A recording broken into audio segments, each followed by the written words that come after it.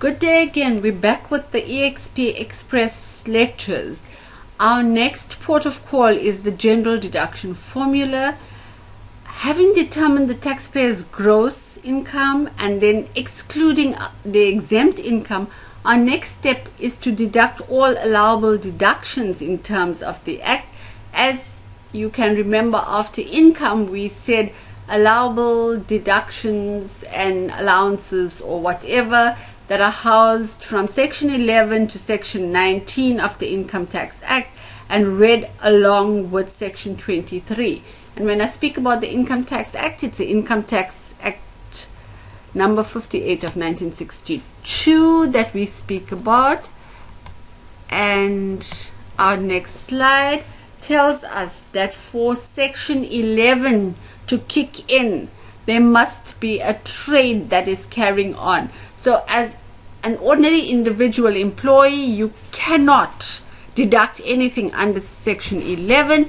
There must be a trade and there must be income that is derived from this trade.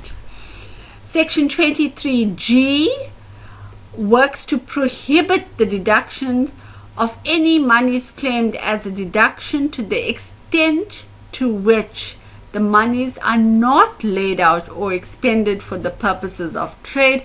So all this is trying to do is trying to rein in Section 11. So Section 23 reigns in Section 11. Section 11A, what we commonly call the general deduction formula, requires that there be expenditure and losses that must actually be incurred during the year of assessment in the production of income, and these expenses must not be of a capital nature. What do we mean when we say carrying on a trade? For there to be carrying on a trade, if there is continuity of activities, then we can say that there is a carrying on of trade. And if the long-term objective of the trade is to generate a profit, then we can also say that such trade may constitute carrying on of a trade. It is a very complex definition, and it can be a very complex question to answer if some examiner really wants to be nasty and examine you on carrying on of a trade. Any pre-trade expenditure and losses, Section 11 capital A allows for the deduction of qualifying expenses incurred before the commencement of a trade. So you actually want to start trading. You register your entity on the 1st of August 2012, but you actually start trading on the 1st of December 2012. So all the expenses that you incur from the 1st of August to the end of November 2012 would form your pre-trade expenditure and losses. A requirement of Section 11A, your expenditure and losses. There are two very classic cases that we use for the general deduction formula. The one is Joffe and Company versus CIR, and the other one is Port Elizabeth Tramway Company Limited versus CIR. And in Joffe and Company, the courts considered the meaning of the word loss. In PE Tramway, as we commonly call it, the court considered that the word appeared to mean losses of floating capital employed in the trade which produces the income.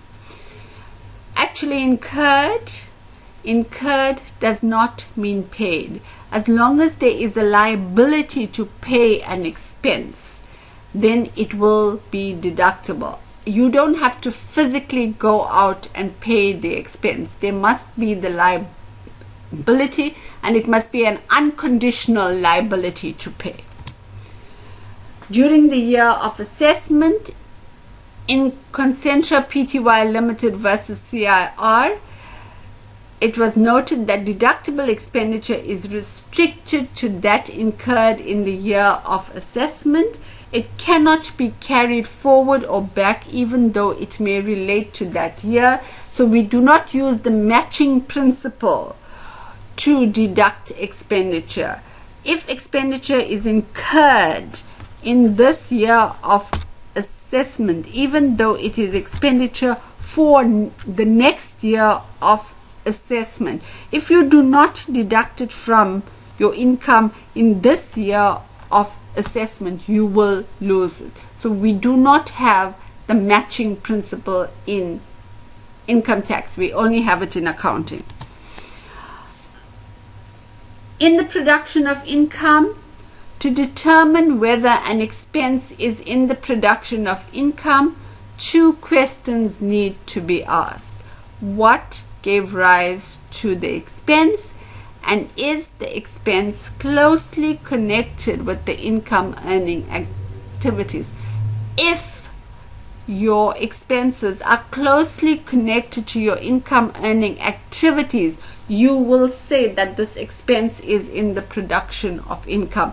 If not, you cannot claim a Section 11A deduction on it because it would not be closely related to your income earning activities. Remember, we go back to Section 23 here.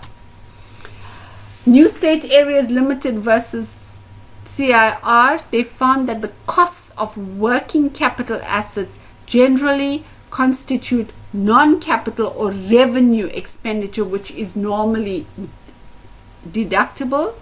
The acquisition of a capital asset constitutes a capital expense. And then they made a distinction between the two types of capital. Your floating capital expense is your deductible expense, and your fixed capital expense would only qualify for capital allowances, which we will come to later. That is the general deduction formula in a nutshell. Remember, it must not be of a capital nature. It must be an expense or a loss actually incurred in the production of income in the year of assessment. Specific transactions. If there is an advance payment, two problems would arise. If an expense is actually incurred, whether an enduring benefit is created, and if it is held that an enduring benefit is created, that means it is of a capital nature. Excuse me.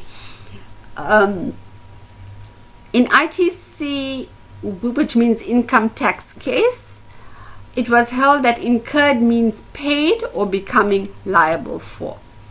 If the payment creates an enduring benefit, it would be of a capital nature and not deductible, and the deduction may be limited by Section 23H. As I told you, we always limit deductions by Section 23. We allow deductions by Section 11 to Section 19 of the Income Tax Act. That is, in short, the general deduction formula. Remember, it is only applicable to trading activities. So if you are a sole practitioner and you are trading, you can apply the general deduction formula. However, if you are an individual who is an employee, you cannot apply the general deduction formula. That is it for this recording. Thank you so much. I'll see you in the next one. Bye.